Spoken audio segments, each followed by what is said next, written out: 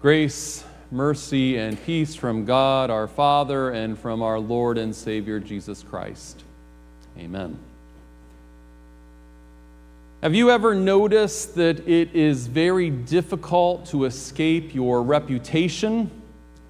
Once people have an image of you in their minds, it's very difficult to change that perception. Back in the 1940s, a highly popular advertising jingle for Chiquita Bananas ended with the line, "Bananas like the climate of the very, very tropical equator, so you should never put bananas in the refrigerator. No, no, no." We're told that the only reason the word refrigerator is mentioned in the jingle at all is that it rhymed with the word equator. The company wanted shoppers to be reminded that bananas came all the way from Central and South America. The truth was, as is still, that bananas can be put in the refrigerator. Yes, yes, yes. And indeed, they last longer if they're cold. However, that didn't matter in the 40s when refrigerators were tiny and the majority of women went grocery shopping almost daily. What mattered was that the people loved the Chiquita jingle, sang it everywhere, and bought lots of bananas. The jingle, in fact, became so popular that the recording was found in jukeboxes, and the U.S. government borrowed the tune for a song about conserving water during World War II. However, what had seemed to be the perfect ad campaign began costing the company sales in the 50s when the suburbs boomed, refrigerators doubled in size, and shopping became a once-a-week event. Shoppers would buy a dozen apples, a dozen oranges, but only a few bananas because they knew that bananas should never go in the fridge. The company tried in vain for years to counter the jingle's message, but finally gave up. Once people had a certain image in their mind, they don't give it up that easily. One of America's best-loved comedians, Jack Benny, very carefully cultivated the image of being a tightwad. That image was so carefully cultivated that everyone assumed that it was real. Benny did nothing to discourage it because it gave him a ready device for comedy. One day, he was having lunch at the Brown Derby with Edgar Bergen, of Edgar Bergen and Charlie McCarthy fame. Benny demanded the check. The waiter feigned surprise and said, "Mr. Benny, I'm surprised to hear that you want the check." "So am I," Benny said. "That's the last time that I eat with a ventriloquist." Once people think they have figured you out, it's very difficult to change their perception. Jesus ran into this. He lived in a small town, in a small country.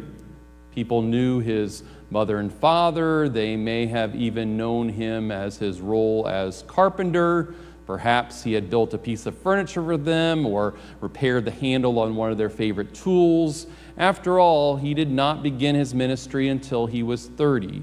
For most of his adult life, he labored in the carpenter shop. Can you imagine how people then responded when suddenly he proclaimed himself to be the one prophesied by the prophets? We read in today's lesson that his fellow countrymen began to grumble about Jesus because he said he was the bread that came down from heaven. They said, "Is this not Jesus, the son of Joseph, whose mother and father we know?" We can appreciate their disbelief, for we have done the same thing to people. We put them in a box. We assign them to a category. We know where they come from. We know who their parents are. We know what school they went to. We can tell by their accent or by their appearance about their background, and we make certain assumptions. And because we make those assumptions, we treat them in a certain way. Maybe if we are a teacher, we suddenly overlook them in class. If we're a police officer, perhaps we're a little more aggressive when we pull them over. If we're a president of a company, perhaps it slants the way we regard them when it comes time for promotions. It may not even be intentional, of course.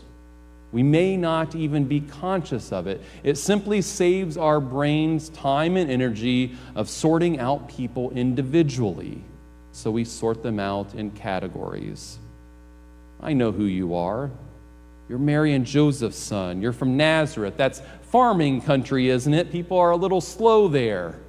Maybe we'll find a job that's not too taxing mentally. Do you think such things don't happen? Then I say that you're naive. This is the way that the human brain operates. Be careful. Be careful when you judge another person's potential. Anytime you write anyone off without giving them a fair shot, you may be mistaken. Robert Schuller once asked one of his colleagues, "What's one of the most vivid memories that you have as going to school as a child?" And here's what one of his colleagues told him. In the 3rd grade, we were asked to stand up in front of the class and say what we wanted to be when we grew up. Now, I went to a fairly strict school, and every time that you were asked to stand up before class, it was a serious matter. I remember very distinctly one girl who stood up and said, "I'm going to be a movie star." As I remember, there wasn't anything special about the girl. She wasn't very pretty. Her grades were average, some even below average. She didn't come from a wealthy family. In fact, the only thing I really remember about her was the class laughing at her. The whole class laughed at her. And I remember she just stood there smiling, as if she knew something the rest of us didn't. I don't even remember seeing that girl at school again. Now I see her all the time. She's one of the biggest stars in Hollywood. Every time I sit in the movie theater and watch her up there on the silver screen, I think she was always proud of who she was. She had a dream and she held on to it. Back then, he concluded, they laughed at her. Now they pay to see her. I'm glad I didn't laugh. They laughed at Jesus, bread from heaven. We know where you came from. You're Mary and Joseph's son. But be careful. Be careful when you judge anyone else's potential. Be especially careful when you place people in boxes because they belong to a particular group. Long hairs, short hair, gray hairs, minorities, migrants, boomers, millennials. There are so many factors that determine a person's success in life. Intelligence, talent, determination, desire. External characteristics are a tiny portion of the equation. People put Elizabeth Blackwell in a box, and that box was labeled woman. But Elizabeth had a dream back when dreams for women were very circumscribed. Society thought that dreams were fine things except when held by women. But Elizabeth Blackwell had too much gumption to care about what society thought. So she set out to realize her dream of becoming a doctor. She applied to 8 medical schools and was rejected outright. But one school, Geneva Medical School in New York, finally accepted her. Elizabeth didn't know that the professors had admitted her because they thought it would be great fun to watch a woman struggle and fail at learning. And after consulting other students, they agreed to admit her as a joke. But only Elizabeth was laughing when she graduated head of her class. She traveled to Europe and studied at the finest medical schools there, but on her return to the States, she couldn't get into a medical practice anywhere. So Elizabeth set up her own clinic in a slum neighborhood of New York. In spite of frequent harassment, she kept the clinic going, caring for the poor, the immigrants, the people at the bottom of society. And when the Civil War broke out, Dr. Elizabeth Blackwell began training nurses for the battlefield. She trained scores of women nurses and sent them to the front lines to nurse the wounded, to save lives. And by the end of the war, women nurses were an institution in American society. No one gave them a second thought. Dr. Blackwell's legion of women nurses had gained the social acceptance that she had worked so hard to earn. And in 1868, she was able to open a medical school for women. She spent her last years in London training women nurses and women doctors, and thanks to her efforts, barriers of prejudice came down and women became accepted as members of the field of medicine. That's a story that is told countless times in countless different situations, over and over again. We do people a great disservice when we limit what they might offer to society, when we prejudice them by their gender or their color or their accent or any other surface characteristic. What counts is a person's heart.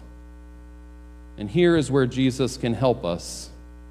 With Christ's help, we can all be more than we can ever dream. It makes no difference where we come from or how we look or talk or who our parents are. We are all children of God. We all have more potential than we can ever exhaust. And there is one who can help us so orient our lives that we can overcome every obstacle. Christ is the bread for the world. And when we feed on him, we find that we are able to accomplish more than we ever dreamed possible. Tracy Bailey stood before the judge with his head held high, his jaw set defiantly against the sentence that the judge was about to pronounce. The words of his high school wrestling coach echoed in his mind. Don't you ever hang your head. Don't admit defeat. And Tracy wouldn't hang his head. Not before his ashamed and broken-hearted parents, not before his shocked community, not before the judge, and certainly not before God. No one would see his pain. The citizens of Goshen, Indiana had been stunned to learn that Tracy Bailey, captain of the wrestling team, member of student council, good student from a church-going family, had been one of the teens involved in a devastating vandalism attack on the local high school. He had fallen in with an unruly group of teens who used alcohol to fuel their frequent petty vandalisms and thefts. But on one night, the boys, in a drunken frenzy, had broken into the high school and torn apart several classrooms. Now the judge wanted to hold them up as an example to others with similar mayhem in their blood. Tracy was sentenced to a 5-year term in a juvenile offenders facility. Originally conceived as a lesser form of penitentiary, this facility now held hardened criminals, even murderers and rapists. It would not be a slap on the wrist. In prison, Tracy was determined to not bend an inch. He would be tough. He would never admit defeat, no matter how much he was hurting. But during a stint in solitary confinement, Tracy happened to catch a sight of himself in the mirror, and the sight shocked him. He didn't just look hardened, deadened is more like it. And he knew that that deadness would keep reaching down past his countenance and into his soul. All his toughness melted away, and tears began to flow as he prayed to God and admitted his defeat. There was no one else to turn to, and he couldn't rely on his own reserves anymore. Tracy says that he doesn't remember how long he prayed, but he knows that God heard him. One of his guards approached him and offered him prayer. Someone else gave him a Gideon Bible, and soon he had joined the prison Bible study. When he was released early from the center, Tracy worked for a few months to pay off debts and make restitution to the science and math. He decided that he would pay back society by becoming a good role model and offer for other confused young people. He became a teacher, and I guess you could say that he reached his goal, because in April of 1933, Tracy Bailey attended a special ceremony at the White House, where the president awarded him the National Teacher of the Year honor. What is your dream? Don't focus on the strikes that you have against you. I'm too short, I'm too tall, I'm female, I'm too old, I didn't go to the right school, my parents didn't have the money to give me all the advantages. Don't tell me about the obstacles that you have to overcome. Our God is able to overcome obstacles. Don't tell me where you came from. All that matters is where you are going and who is going with you. If the man from the tiny town in Nazareth is with you, the man who spent most of his adult life in the carpenter's shop, the man who was laughed at because they knew his father and mother, the man who now reigns with the Father in glory, if that man is going with you, then hold on for a great adventure. But on the way, make certain that you do not make the same mistakes that others make, of judging people on the basis of outward characteristics that have nothing to do with what's in the heart. The boundless love of God goes with you and indeed leads the way. Thanks be to God.